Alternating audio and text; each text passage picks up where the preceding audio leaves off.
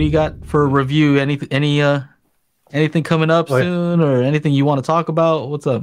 I don't know if you can see these. There's your Kali IN, what, UNF? IN-UNF. IN-UNF. Why were you looking to the side, Joe? Because I'm looking at the box over here. That's what I figured. It's still in the box. Hey, those are bigger than I thought it would be. Like in the picture, it looks like a little tiny. Yeah. But yeah, no. I was actually just measuring them with the U mic. So I was telling you about that dip. So that dip in the anechoic response isn't there when I put them on my desk, but the dip moves to the like higher in frequency. So it's the way I measured them. But I don't know how to get around that, because if I just put the speaker on the platform by itself, then the bass module is like somewhere way else. You know what I'm saying? So it's gonna be one of those things where I'm gonna have to throw a caveat in there. But you know how people can be. People don't read stuff. They're just like, look at the picture. Oh, that's terrible, and they won't read that this is due to the way it had to be measured, and otherwise it would be flat through there, right? Like I can't get around that. So so that's tough, because you want to do the Klippel measurements, right? Yeah. And so it's a weird design. It is. It has like, it's like a, I don't know, what do you call those? Subsat,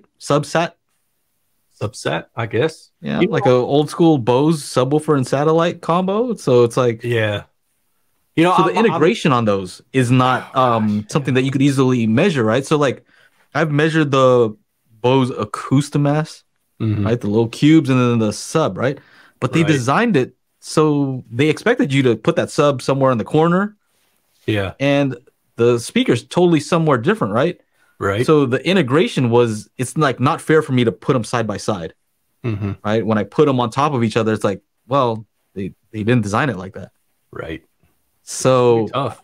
I don't know how you do that, because really it all depends on like how they designed it. They designed for you to put that on your desk, put the other speakers left and right, and then it's kind of like, does it perform there?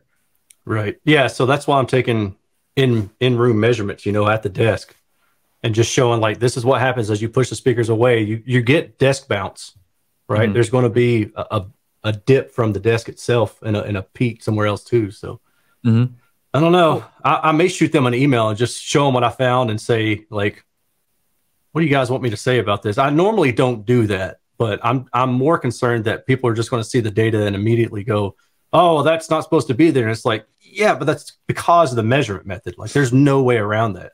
The only other thing I could think to do is just take the speaker itself and to measure it raw without having the signal. So the amplifier or the bass module has the amplifier for the speakers too. So there's speaker outputs coming out of that bass module. And I don't know if there's any kind of EQ inside that bass module. And if I were to measure the raw speaker itself, then that also is not indicative of the performance of the speaker. So how about this? Would it be fair if you just measured both of them separately?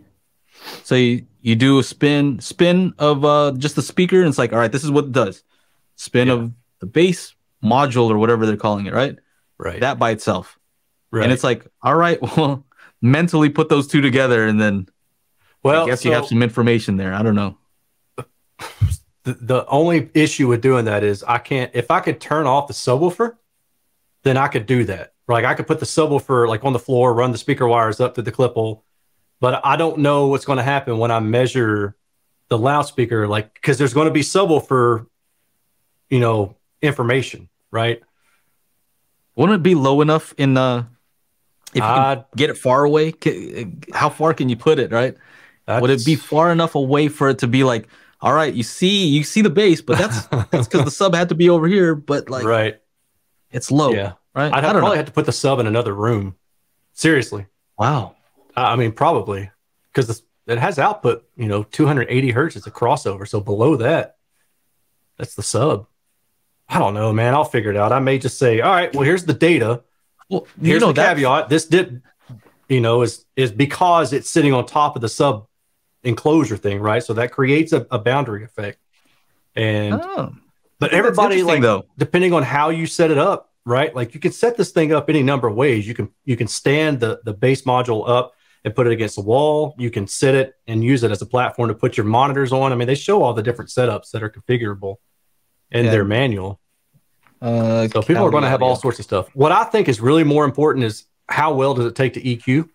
And it takes very well to EQ. It has good directivity. Here, just so people know what we're talking about even.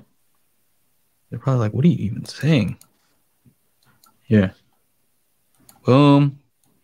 Boom. That's what we're talking about. Yeah, right. Yeah, sorry. Ultra near field. Ultra.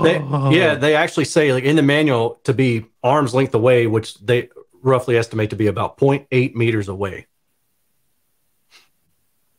All right. Yeah. Unless you're Michael Phelps. Unless you're Michael Phelps. Yeah. Yeah. Or some NBA ball player. Yeah. 4.5-inch woofers. Huh. Yeah. Yeah, I guess you could. I mean, those are. Is that the wire you use to connect the speakers? Those are the speaker outputs. Yeah. So you could have it pretty far. Yeah, I'd have to. I didn't know if it was proprietary or what. Yeah, I'd have to make my own. Just run a very long set of speaker cable from one room to the other. So let me see this. You know, I'll play. But is it worth it?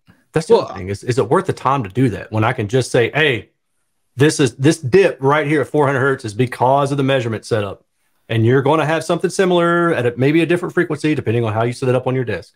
Mm-hmm. Just how it works. Well, are you curious to see how they measure separately, or you get it? I am, but because who cares? My new stance is like, you know, do whatever's interesting to you first. Well, I've got other stuff that I'm more interested in measuring. That's there it is. Yeah. So if that was my only thing in the house right now, then cool. But I've got other stuff that I'm interested in getting done too. So then that's the right answer, right? Yeah. Yeah. That's the correct answer, because you know you're gonna do all this stuff, and then it's gonna take that one dude to be like, well. Yeah. Whoa. Like, oh, do you know how much extra time I spent? I didn't even want to do it. I want to do this other stuff. Hold these. Let's go. To my earrings. So yeah. You know what? I think I'm appreciative of the stuff you already do, right? Yes. So you don't owe anybody anything, right? That's true. I don't. Just whatever the fact that you have a Klippel in your you know, dining area. My dining room, yeah. That's you should be thankful enough. Yeah. That's pretty funny walking in there and seeing that big old thing. That's crazy. Now, if you'd like to join us in the after show, make sure to become a patron. It would be patreon.com/daily HiFi, and you get to video chat, you know, kind of like this with us after the show. It's pretty awesome. You should check it out.